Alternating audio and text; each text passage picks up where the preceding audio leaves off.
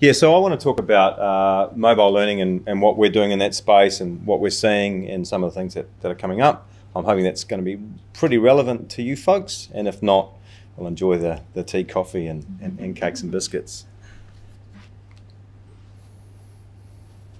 So really, you know, from a statistic perspective, over 5 billion of us have a mobile phone or a mobile device of some sort, 7.6 billion people. So mobile's not getting any smaller, and more and more in organisations and in our personal life, we're using this to access content, to do our banking, social media, Googling things. It's almost like an augmented intelligence machine. If we get stuck on something, we just Google it and we find the answer, right? So supporting us both on the job but also in our social lives. And this is growing, so more and more mobile share of internet time has been rapidly growing over the years. So people using mobiles more and more, and this statistic here, we will be using our mobile more than our desktop to access internet content. And therefore, one would imagine we might be using our mobile more to access learning and to be supported on the job accessing learning. So we saw this trend a while ago, and we thought, well, that's kind of cool, and what could we do in this space? So our first mobile learning opportunity was with Kmart in Australia about 2 or 3 years ago. Had 150,000 users that they need to have trained, and they thought, hey, we'll do this for their phones and for their tablet devices. We thought, hey, that sounds really, really cool. We welcome that opportunity. So we explored Captivate, and we explored articulate rides. And unfortunately, the things that or should I say, the software and what they said on the can, they didn't quite deliver on. So we're a little stuck, right? Because we'd promised Kmart that we'd develop a bunch of stuff for them. And in Inspire Group's way, we always keep our promise. So we decided that we would create a framework to build all that learning for them, which we did. And that framework evolved from our authoring framework into Chameleon V1, version 1. And then about a year ago, the developer guys, Todd and a couple of developers, thought that we should completely redesign V1 and build V2. And this always makes me nervous, right? Because it's time and money, and developers always say, oh, the tech's old because it's a year old and we're going to create some new stuff. But we did, and we ventured forward with V2. It was delivered May 21 of this year, so it was actually on time, unusual, and under budget, fascinatingly unusual. So well done, Todd and the guys, for taking a lead on Chameleon. You see this module here that we created for Telstra as an example of what we do in Chameleon. So what we're finding in our market, and I just want to really bring it specifically to New Zealand, Australia, and to a lesser degree Southeast Asia, because we don't have as many clients there, but we still have clients there where we're developing mobile learning, is they want device diversity. So regardless of what we're building in the digital world, they want this to work on all devices, with no compromises. Yeah, and this is really the point here. So no compromises. They want the same great learning experience, engaging learning experience that they would get on the PC, on the tablet, or on the phone. So it creates some interesting challenges, right? Now this is what we're finding too in New Zealand. We've been a little slower. We've been a little slower on the uptake in terms of moving towards our mobile learning world. Australia, 70%, these are our customers, right? So in any given year, we'd probably work with maybe 200 unique organisations. In Australia, far more mobile first thinking than New Zealand at the moment. And I'm not 100% sure why, but we're going to explore some barriers a little later today. Southeast Asia, smaller sample size, however, almost without exception, mobile first. Almost without exception. There seems to be a greater tendency to consume content on the mobile there. Seems to be a greater. New Zealand, less so, but increasing. Less so, but increasing. I would like for this line here, obviously, to move forward over the next year or two. So I guess the question is, what's driving adoption? So I've been talking to our good learning partners. So one of the key things that we're finding is future-proofing. So some of our clients are saying, look, we don't have a full mobility suite for our workers yet. We're not paying data so they can use their phones to access this learning in their own time or necessarily while they're in public transport. but in a couple of years' time, they will. So if you can build this now so it's going to save us rebuilding it, that's fantastic in Spire Group. So future-proofing is a big one. Also, you know, in the world of LMS, and I know pretty much everyone has an LMS, and I know pretty much everyone loves their LMS. Maybe, maybe not.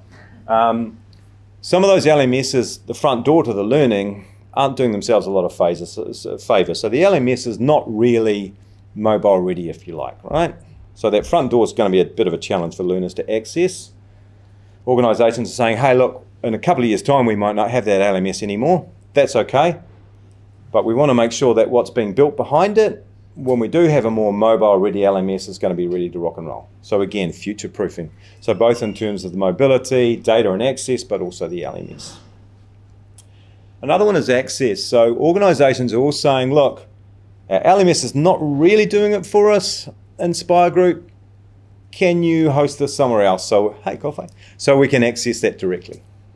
Sure. So access, but also access back on the job. So whether it be learning or sometimes performance support. So many of our organisations, I won't show you Laminex today, but Laminex in Australia, essentially we've created performance support for them so they can have sales collateral on their phones, in their pockets, so when they're on the shop floor, they can talk to clients about things. So it's kind of like online brochureware, right? Is it learning? Not so much, but it is definitely performance support. So we're seeing this continuum between learning and performance support. You know, our Inspiring to Lead programs, right? So Inspiring to Lead is working pretty well over in Southeast Asia. People have the coaching content on their phone. It could be the GROW model, it could be, you know, situational leadership model. And they're looking at that 5 minutes before the conversation that they need to have. So again, it's performance support. Is it learning? But it is supporting their performance. And I think we all know when we create workbooks and we're really proud of them, people come to these workshops and training courses and then they put them on the shelf and they seldom refer to them again. So again, how can we get some of that good content onto people's phones so it's far more readily accessible? And then the other thing is speed. So speed to develop and speed to deploy. So in the old days, and I'm sure you folks, so I'm going to actually even go back even longer. So I had a job at Inland Revenue about 20 odd years ago creating, we used to call it CBT in those days. So who's heard of CBT? Computer, oh, there you go, nice, thank you for showing your age, people.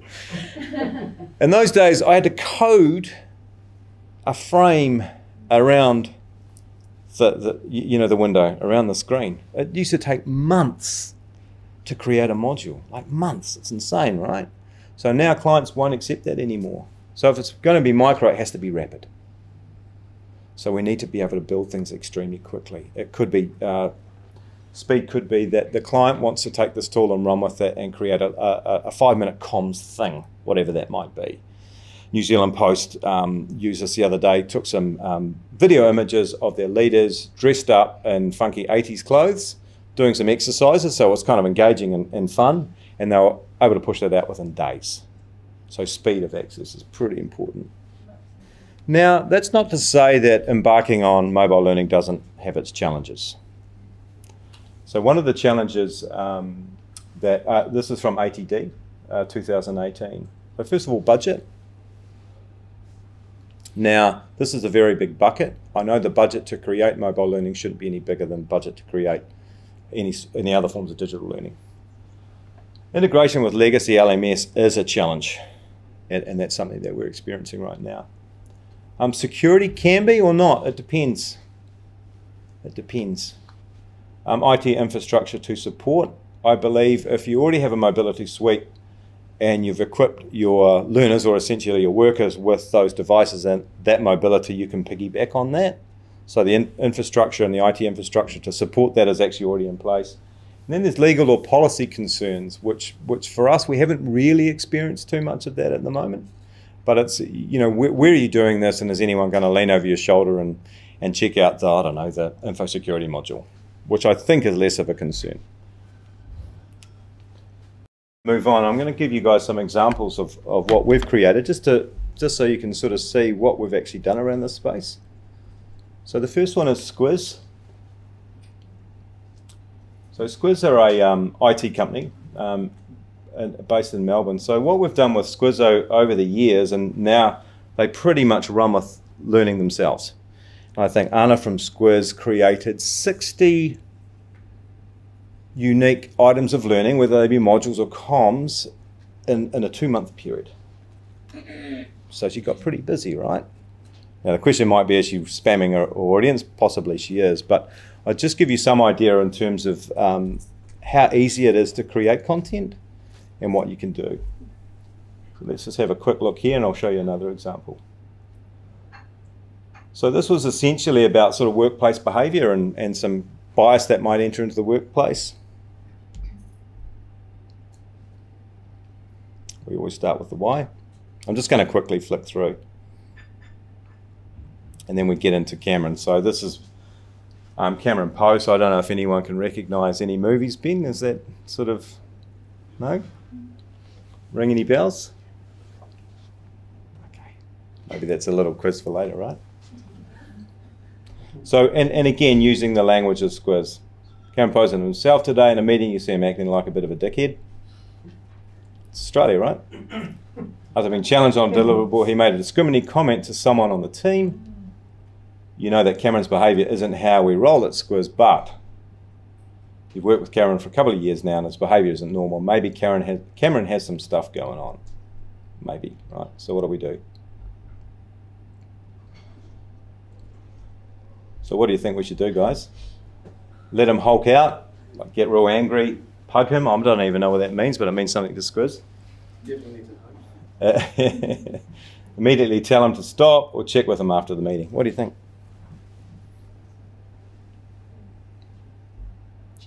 Check in after the meeting? Let's check it out. Depends how bad it is. Yeah, okay. Tell them to stop. Yeah. Could be really bad, right? Yeah. Great idea. Cameron needs to know that his behaviour wasn't cool and taking a moment to check in with him is going to be more effective. So yeah. So again, completely device independent. PC, mobile, tablet, any browser. Let's have a look at another one. So VMIA, so again, this is really less learning and more comms. So this is telling some good folks at VMIA about their capability, performance and learning at VMIA. Now I'm not going to go through in too much detail, but again, you start to see that there's some interactions that we create within Chameleon, our authoring tool, that work well on the PC, but work really, really well on the mobile. So I'll send you guys some links to these. So these interactions here, they stack, so they're 3-way that way, but on the mobile, it's more of a vertical thing. I just sort of show you a little bit about what we're talking about. So what have we got coming up in the future? Because I think that's always important to explore, and we're going to have a bit of QA after this. So I think the most exciting thing is HARP, which sounds cool, right? It's like from the Avengers movie. So hosting, analytics and reporting platform. So first of all, hosting. So for those organizations that do not want or can't have this stuff hosted within their firewall, we'll do it for them. And also those organizations that want to detour around their LMS just for now, we'll do it for them. A developer community, so the ability for developers to start sharing their content with each other as much as they can.